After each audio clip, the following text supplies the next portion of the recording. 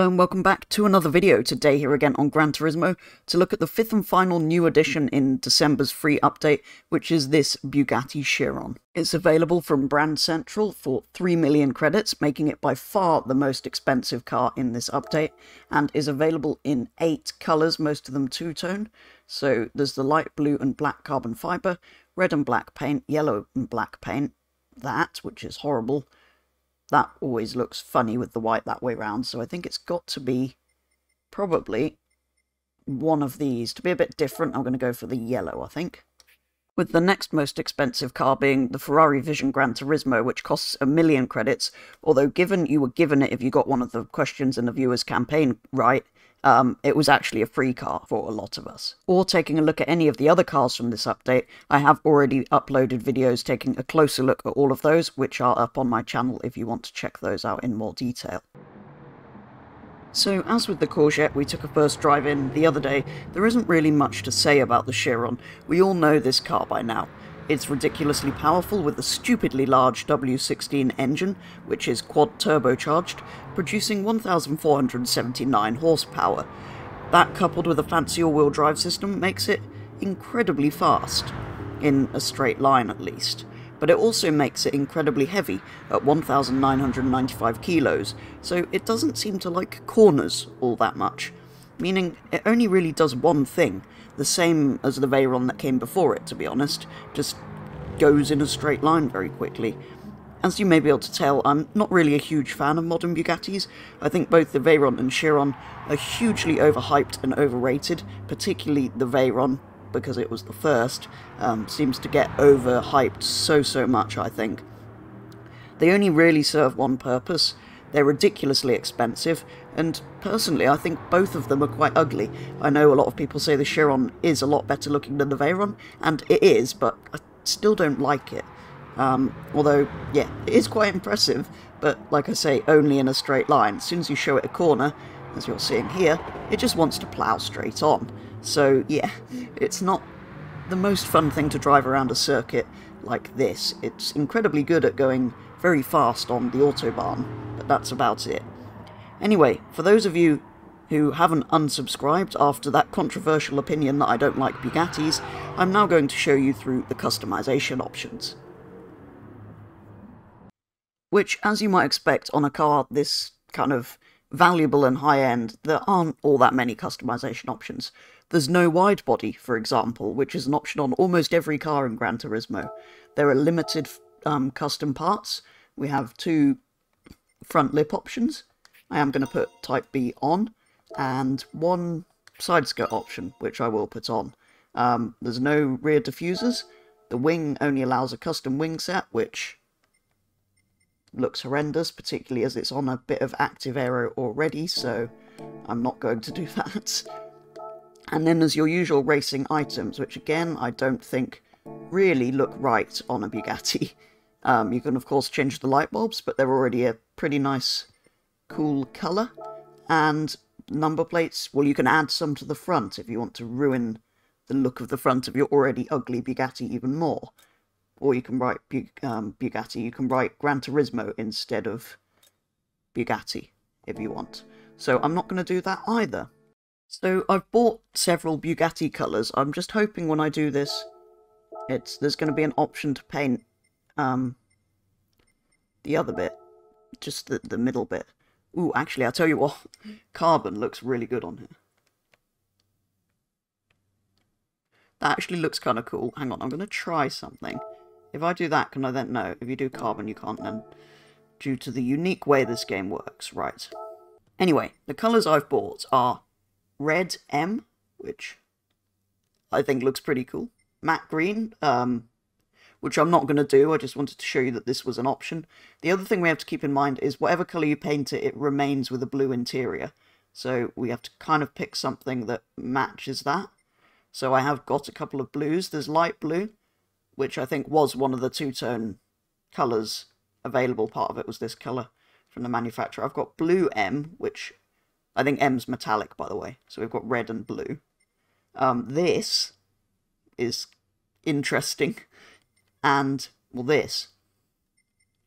So what I'm going to do is I'm going to try, I just want to test something. if we go with blue, and then go on body 2, no, not body 2, other. Oh, interesting. So other is the C shape, not... I mean, yellow's cool, but I think that's a bit too much. Gold. No, I was thinking more, because the yellow, I think with the bright blue interior was a bit too much, so maybe we should... Yeah, maybe we should be doing blue with light blue. What do you reckon? There's something a bit different. I'm going to do it. Do you know what? I actually kind of like that with the blue on the wheels. I'm going to do it. So, having already said that I kind of dislike this car, having spent 3 million credits on it, I now get to the point in the video where I tell you it's not really very useful in the world of Gran Turismo.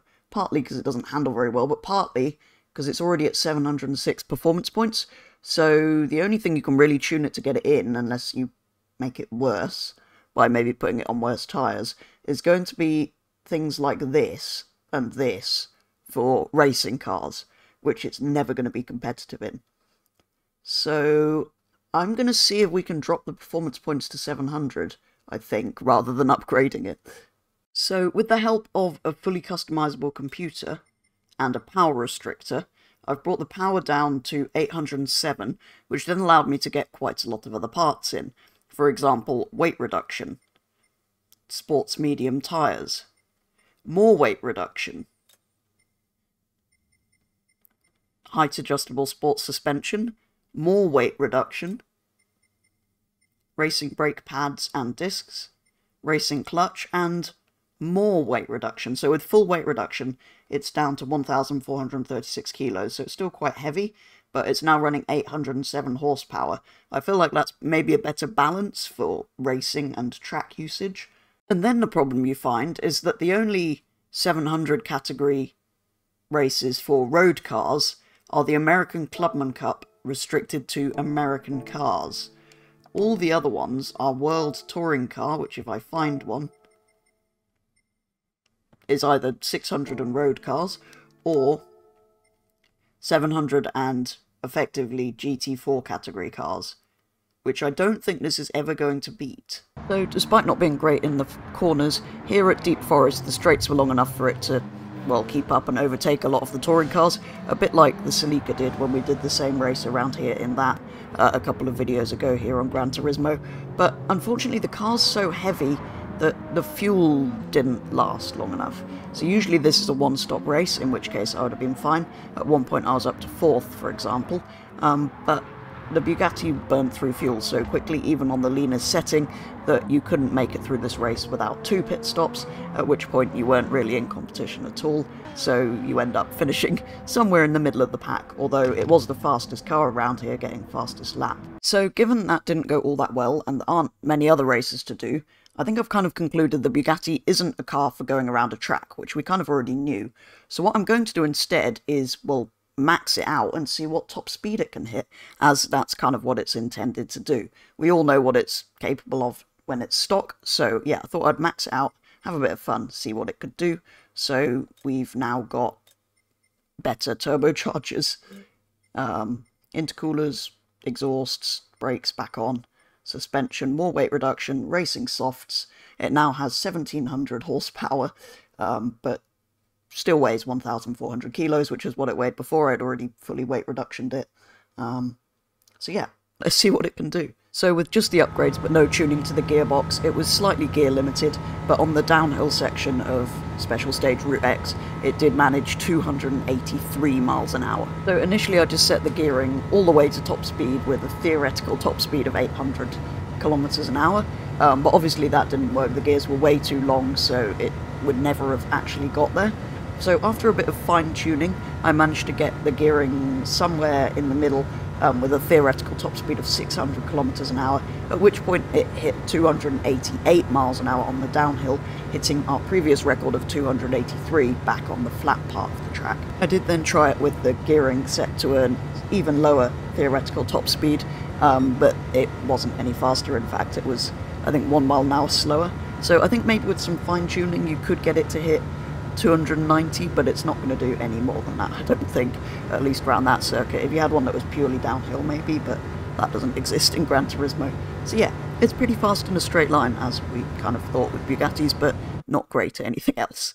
And that is going to do it for a very first look at the Bugatti Chiron from the latest December free update here on Gran Turismo 7. And that's in fact the last car to take a look at from this update, having taken a look at the previous 4 already. So do go and check out the videos of those if you're interested in the other cars from this update. And I kind of look forward to seeing what's in store for us in January's free update. Hopefully 5 cars again, or 4 cars on a circuit maybe. But yeah. For a first look at the Bugatti Chiron, that is going to be all. Very quick in a straight line, as we knew from stock and upgraded. Not going to be great round the circuit, understeers ridiculously heavy from standard, and you can't get enough weight out of it for it to be competitive here on the game. But yeah, it's a fun car to go very fast in a straight line in, which in the end is what they're designed for. I know personally I don't like them that much, but it's still a cool car to have in the garage, even though it did cost rather a lot and won't be used in any races. But there we go. That is going to do it for a first look at the Bugatti Chiron. I very much look forward to seeing what cars come in the next update. But for now, that's going to be all. So thank you very much for watching, and I'll be back with the next video very soon.